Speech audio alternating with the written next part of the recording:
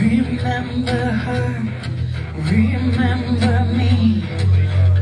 We will be running as we have before, running for answers, running for more. I run for hope, I run to fear, I run for the truth, always real. I run for you.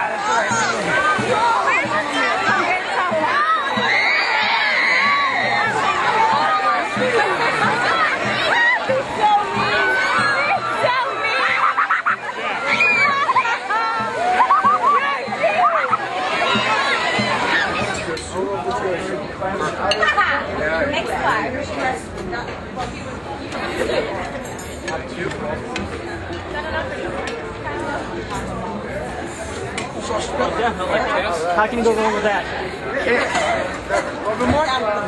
If you can.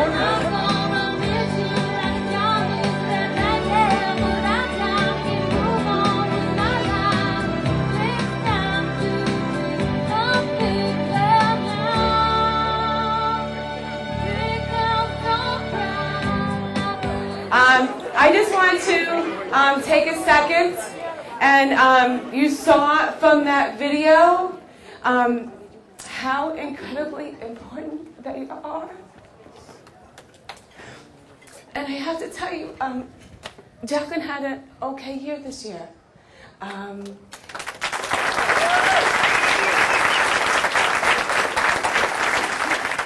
October 1st, 12 o'clock, we got the phone call that she got pseudomonas again. But we beat it. And I want to tell you a story because I want you to know how important you are and how thankful that we are that you came out and there was really cold rain. And my gosh, I still can't feel my feet. But I want to, we had something happen this year. I'm sorry. The day after tailgate, and I forget Jacqueline's 9, and that's why she's not in the building, we put her outside, that she's getting older and she's asking more questions. And silly me, I don't know why I was thinking that she had no idea, but because we don't make a big deal out of it, you know, you get dressed, you go to school, and life is so-so, you know, you do what you got to do. But on January 11th, 10 o'clock, Jacqueline asked, "What is cystic fibrosis?" am I going to die? And I'm not a quick thinker, I have to tell you. It was 10 o'clock, it was a Monday, the car broke down, it was just a day from hell. And we were in the bathroom, and it was like 10 o'clock and we should have been in bed, but it's just one of those days. And I literally looked at her and dumbfounded, and just looked to the side to her and said, those are long ago numbers, because I just couldn't think quickly, and it was chaos. And one of the things that Pudge and I do is we never ever lie to our girls, ever. We've made it a promise. So if they asked us something, they never ever second guess us. So Jacqueline immediately ran to her bed, crying. And we sat down and we spoke and we told her what cystic fibrosis was. But the beauty of the whole thing is that we were able to say in her little lifespan of 10 how far we've come with research and how much years we've bought. And it was because of all of you that I was able to do that for her. So with all of my heart and soul, thank you, because I was able to explain that to her. So thank you with everything that I have.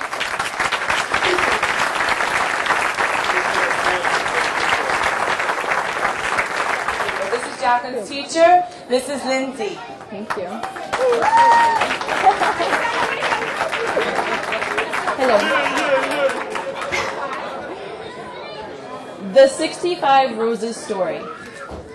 65 roses is what some children with cystic fibrosis call their disease because the words are much easier for them to pronounce. Mary G. Weiss became a volunteer for the Cystic Fibrosis Foundation in 1965 after learning that her 3 little boys had CF. Her duty was to call every civic club, social and service organization seeking financial support for CF research. Mary's 4-year-old son, Richard, listened closely to his mother as she made each call.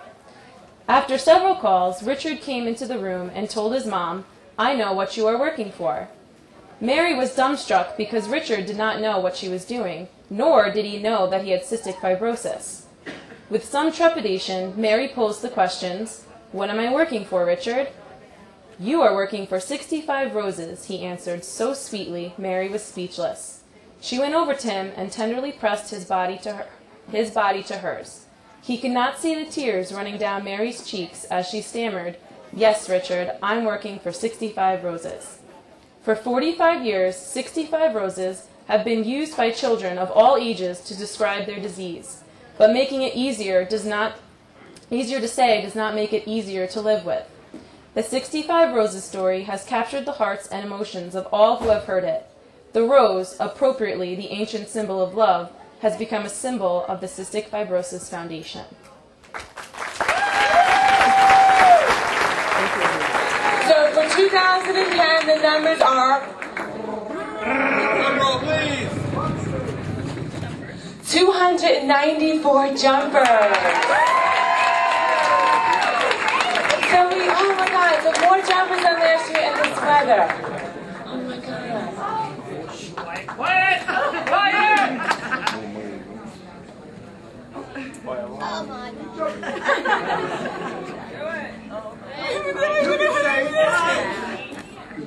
You can do it. Come on, girl!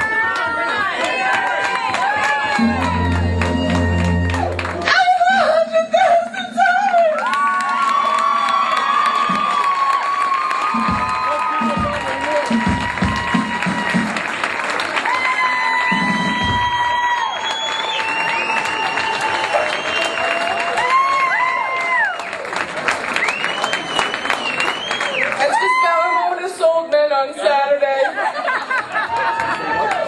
The total is $103,000, $754. That is just jump money. That is just jumping in the freezing cold water. Just thank you. Just thank you. Jacqueline is here. I don't need to say any more. Just thank you for everything. Just As a parent, when people are kind to your children, you appreciate it. So can you only imagine how I feel? So with all of our hearts, and my husband who doesn't talk to anybody either. Punch talks to me. Punch shows me I'm his girlfriend. Best friends forever, right, Punch? BFF, baby. BFF. Thank you very much. Thank you.